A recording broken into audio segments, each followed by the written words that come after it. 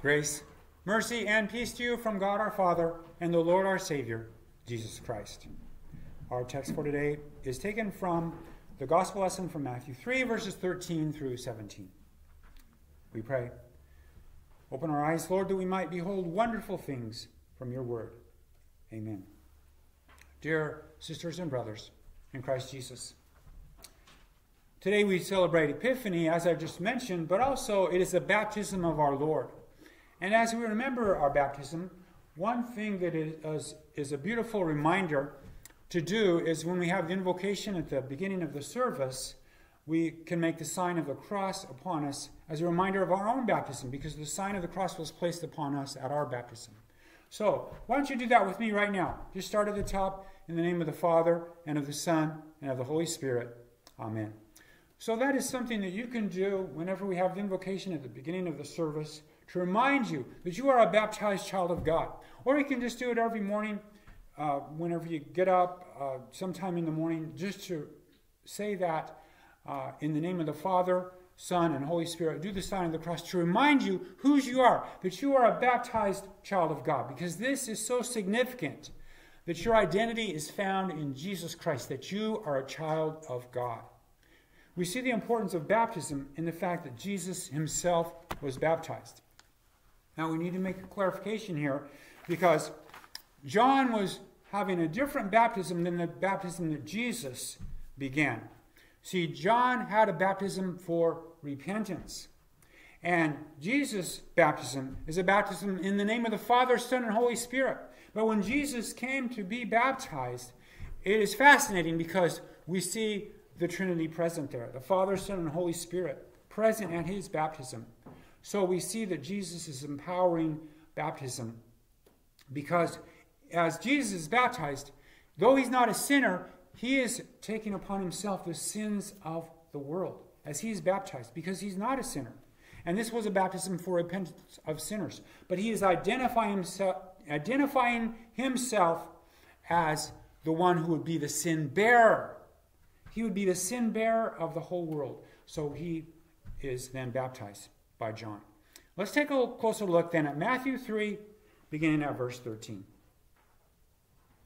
Then Jesus came from Galilee to the Jordan to John to be baptized by him. John would have prevented him, saying, I need to be baptized by you, and do you come to me? But Jesus answered him, Let it be so now, for thus it is fitting for us to fulfill all righteousness. Then he consented. And when Jesus was baptized, immediately he went up from the water. And behold, the heavens were opened to him, and he saw the Spirit of God descending like a dove and coming to rest on him. So, like I just mentioned, here we see the whole Holy Trinity present, because Jesus is baptized, the Spirit comes down, and just a couple of verses there, we'll see that the Father says, This is my beloved Son, with whom I am well pleased. So the Holy Trinity is present here at the baptism of Christ, and that is why we also are baptized in Christian baptism, in the name of the Father, and of the Son, and of the Holy Spirit. And what a beautiful thing then. We are connected with Jesus in our baptism in so many ways.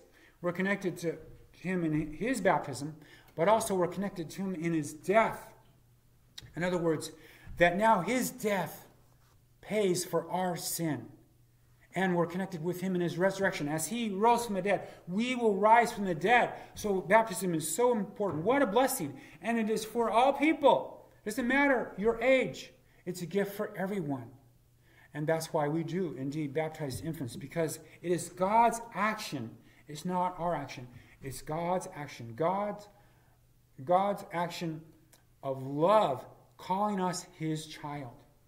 And that is so beautiful, so wonderful, that he calls us his child in our baptism. So Jesus is baptized. The Spirit comes down upon him. And the same thing happens to us when we are baptized. We also receive the gift of the Holy Spirit. We see this in Acts chapter 2, verse 38. For Peter is preaching to the multitudes on the day of Pentecost.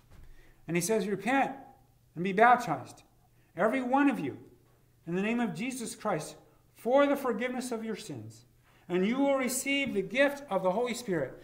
as we're baptized, we receive the gift of the Holy Spirit. Holy Spirit who brings us to faith, who keeps us in the faith, who produces the fruit of the Spirit in our lives. Thank God we have that Holy Spirit living inside of us. What a beautiful thing. You'll notice also, here in Acts 2, verse 38, Peter said that as we're baptized, we receive forgiveness. Be baptized, every one of you, in the name of Jesus Christ for the forgiveness of your sins. As we're baptized, we're forgiven our sins. Thank God for that. Forgiven all our sins. What a wonderful blessing. There's forgiveness through faith in Jesus Christ. So we thank God that we're baptized. So we want to remember that we're baptized. And that's why it's beautiful that we make the sign of the cross as we remember our baptism in the name of the Father, Son, and Holy Spirit, because it is the cross that empowers that baptism, enables God to forgive us our sins because He paid for our sins on the cross. So many times we do not value our baptism. We are sinners.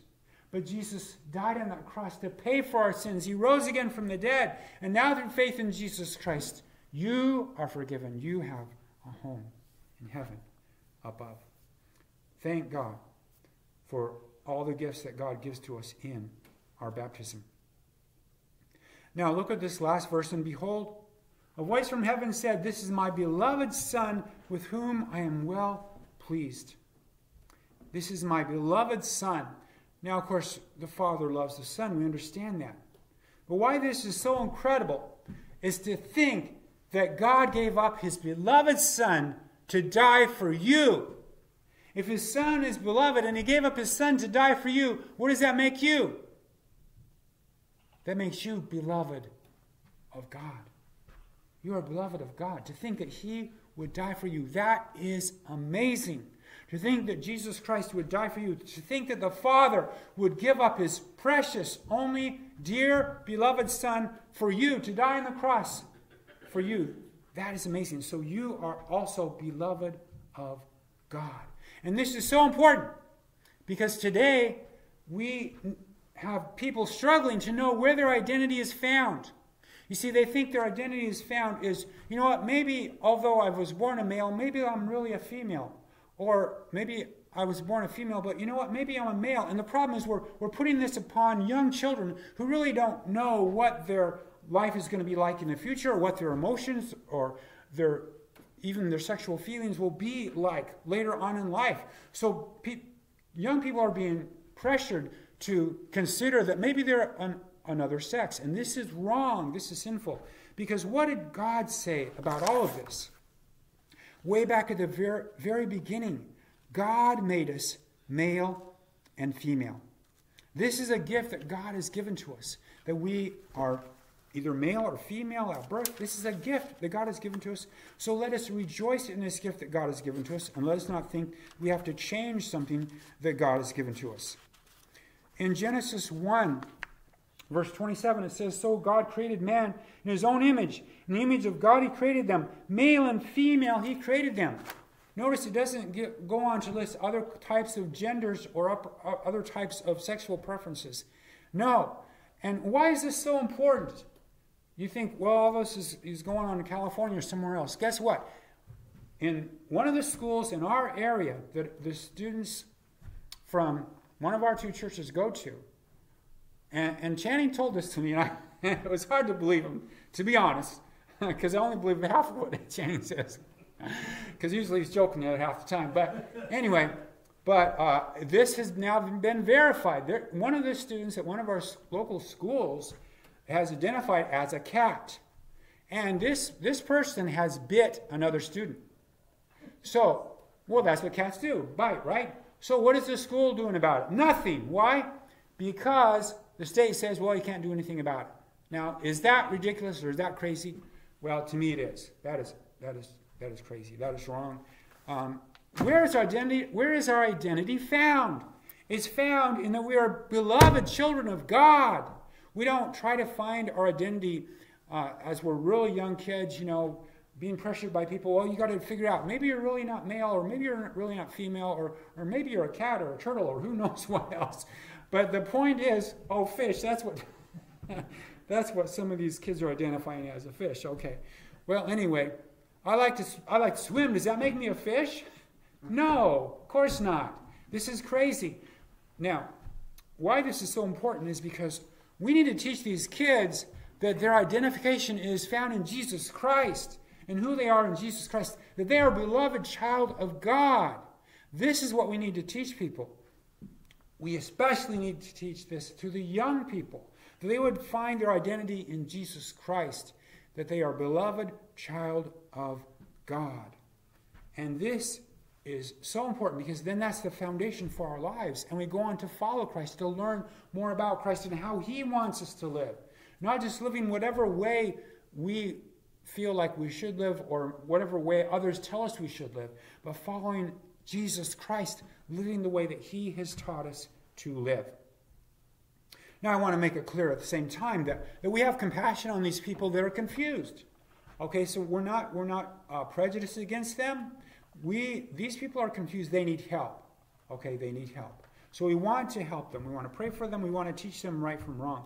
But we do want to have compassion about these people. But we also want to help these people to understand where is fulfillment found. It is found in Jesus Christ.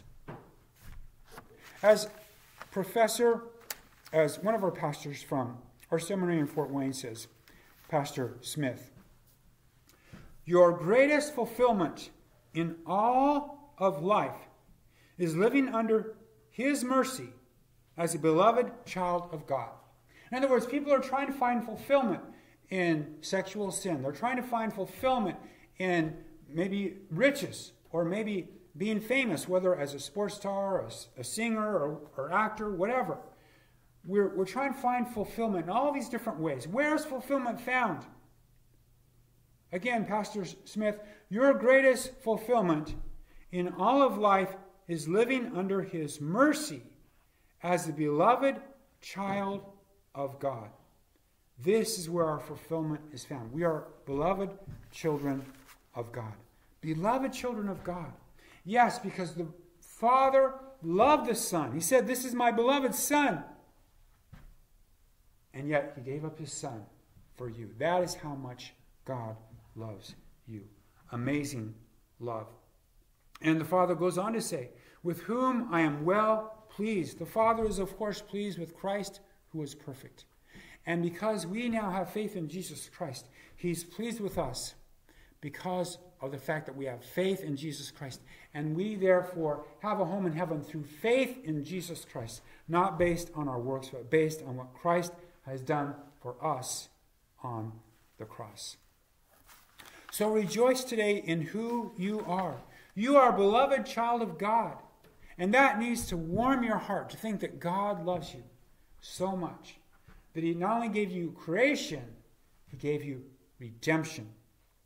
And so on this cold January day, this love of God warms our hearts so that we can ignore the cold. Yes, put your coat on, but still, ignore the cold because you know what? You can be warmed by the love of God, knowing that God loves you so much. He loves you so much, he gave his Son for you. He loves you so much, he has given you his Holy Spirit. He's given you forgiveness. You are truly blessed. Let us rejoice then today in who we are, beloved children of God. And let us also thank God for the forgiveness and eternal life we have in Christ Jesus. Remembering Acts chapter 2, verse 38. Repent and be baptized, every one of you, in the name of Jesus Christ, for the forgiveness of your sins, and you will receive the gift of the Holy Spirit. Amen. Please stand for the blessing. And now may the peace of God, which passes all understanding, guard your hearts and minds through faith in Christ Jesus. Amen.